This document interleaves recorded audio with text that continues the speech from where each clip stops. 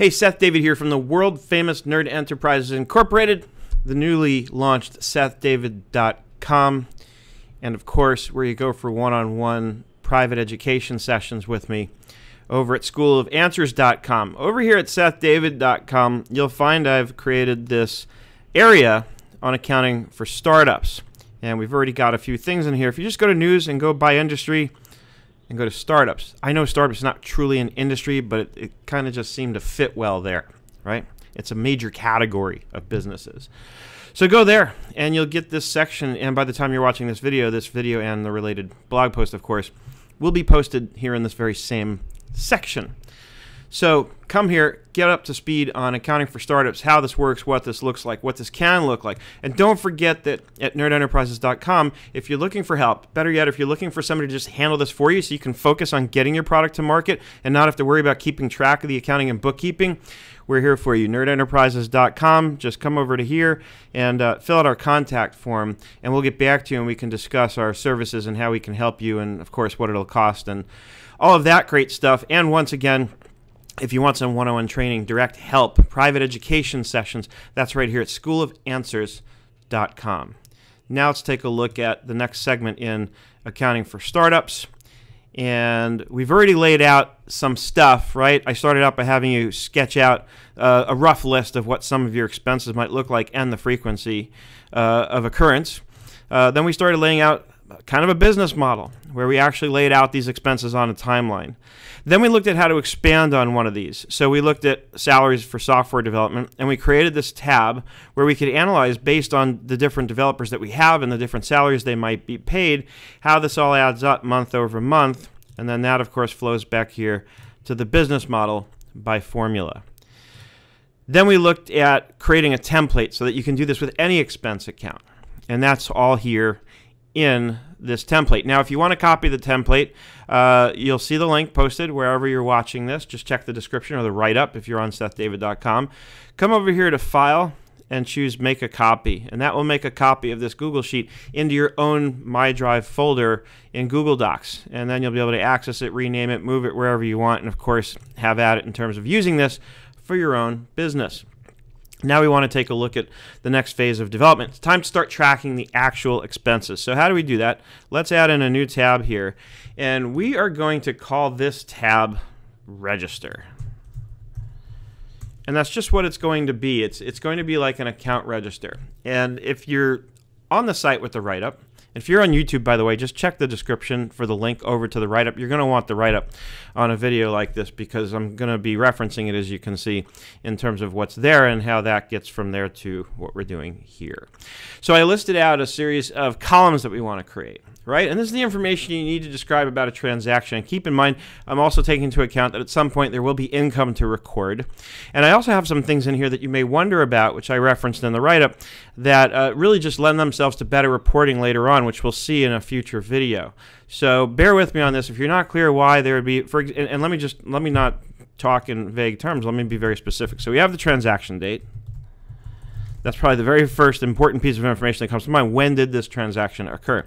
Then we have the month and year that I listed, and this is the first thing you may be wondering about. Why do we need that? I've got the transaction date. For now, just rest assured that this is going to help us get some great reporting out of this later on when we're done, because it's going to enable us to group transactions by month and or by year and then month within that. So really, really handy little thing there, and you'll see as we go on. We need the paid date because we might have invoices that get paid, so I want to distinguish the paid date versus the transaction date, and it's better if I spell it right. It looks more better when I spell it right. So we have the paid date, we have the transaction type, and it's all going to come together. We have an invoice number for when we're actually posting an invoice that needs to get paid, a check number for when we're writing a check, product or service list,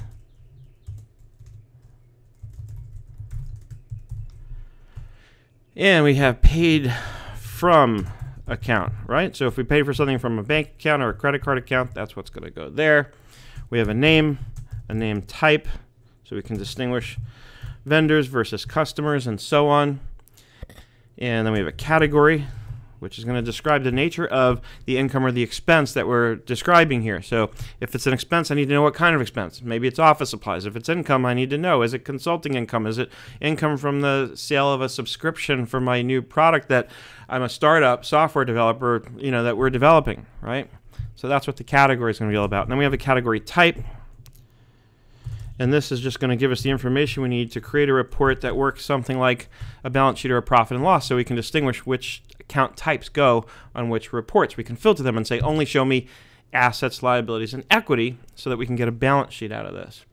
And then finally, we'll put in the amount. You may want to add things as you go here. That's perfectly fine. But this is a pretty complete list based on having done this a few times.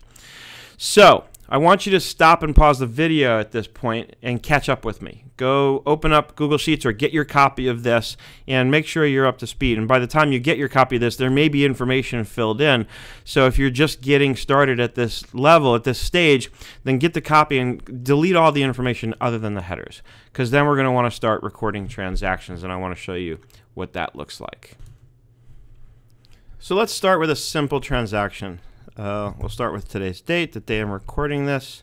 A little trick in Google Sheets, same thing as in Excel. Control and the colon/semicolon button stamps in today's date. Now the month and year you're not going to put in manually. This is going to be derived by formula. So let me show you how to write this formula. It's actually really easy. Equals month, open parentheses, and you point to that. Notice it brings back a 4. We're going to address that next. Next one equals year, open parentheses, and point to the transaction date. So we get the year works fine, but the month I don't really want a number 4. I want the month of April there. So we're going to create something here called tables. And let's create another tab. And we'll call this tables. And initially we just want the numbers 1 through 12 for the months.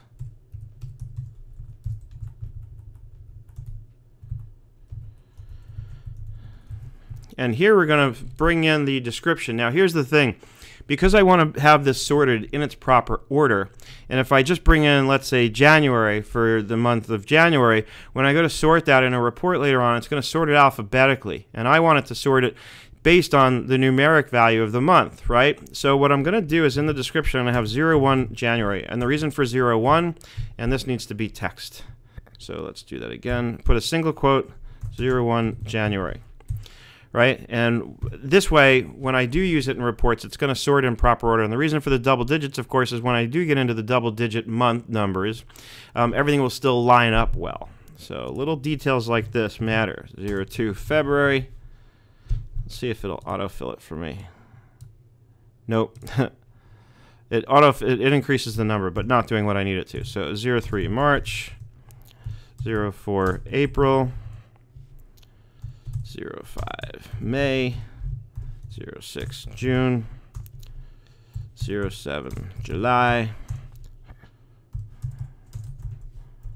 August, September, October, November, oops, didn't want that, and December. Now, we're going to get a little sophisticated here because I want to make this easy for us to update things in the main register. And the more sophisticated we can get at this kind of level, the easier it makes it for us down the road. So I've got this whole range highlighted now. And what I want to do is I want to come over here and I want to insert names. Actually, we go to data. Sorry, in Excel it would be an insert function. Here it's data. So we go to named ranges. And it recognizes the range I've got highlighted, and let's call this months. Right? So I'm just typing the word months in here to name it. What this does is it makes the next thing I'm going to show you very easy. So let's go back to the register. And now we want to write a formula that says look up the number of the month based on the date to my left and return the actual description that I've put in that table. So I'm just going to go in and edit the formula. So equals if, open parentheses, VLOOKUP. Actually, never mind the if. Let's just do equals VLOOKUP.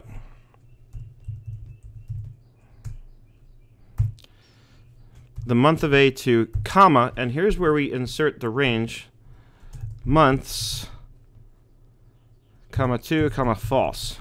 Now what this does is it says look up the number of the month to the left, which in this case is going to return a value of 4. Look it up in the table I created called months, and if you find a match, bring me back what's in the second column, which, if you remember from a second ago, is the list based on the sort of text-based data that I want to bring back. And then the false part here just tells it only return an exact match. In other words, if somehow we ended up with a value of 4.5, it wouldn't give a result. We know that's never going to happen in this case, but it's just a good practice to always write your formulas this way, just in case. Because also, if you've made a mistake somewhere, this will help flush out those kind of mistakes. Enter, and sure enough, it gives me exactly what I want, which is 04 April. All right, everything else for the rest of this, and we can close this named ranges now, is going to be pretty straightforward. And then we're going to stop after entering one transaction. I want you to catch up, because then in the next video, we're going to take this even further. We're going to add some more transactions, but we're also going to show you how to create drop-down lists to make the data entry consistent here, which again ensures better reporting down the road when we're ready to do that. So the paid date in this case would be the same date. The transaction type we'll say is a check. The invoice number is not applicable. The check number, let's say, is 123. The product or service we'll leave blank. Paid from, we'll need a bank account, so main checking, we'll just call it now. The payee is going to be Staples. The name type is going to be a vendor. The category office supplies.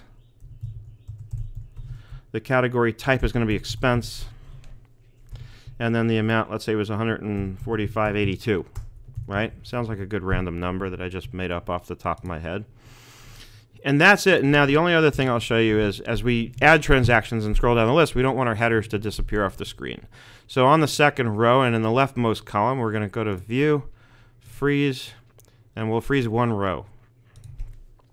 And that way, no matter how far down you scroll, you'll always be able to see the headers. And then I can just highlight the whole spreadsheet and double-click the headers just to adjust the size of the column so that everything kind of fits. That, my friends, is enough for now. Get caught up with me, because in the next video, I'm going to show you how to take this 2 or 3 or 5 or maybe 10 steps further. That's all. As always, if you have any questions, just post a comment right here on the blog. If you're on YouTube, post a comment in the description of the video. Or just reach out to me. You know how to reach me, Seth at nerdenterprises.com. Find me on Facebook. Subscribe to me on YouTube. Follow me on Twitter. Wherever you go, look for Nerd Enterprises. You'll probably find me on there, wherever there is. And that, my friends, is accounting for startups and how to start tracking your actual expenses when you're bootstrapping your accounting. As always, I hope you're having an absolutely fantastic day, and I look forward to seeing you on the web.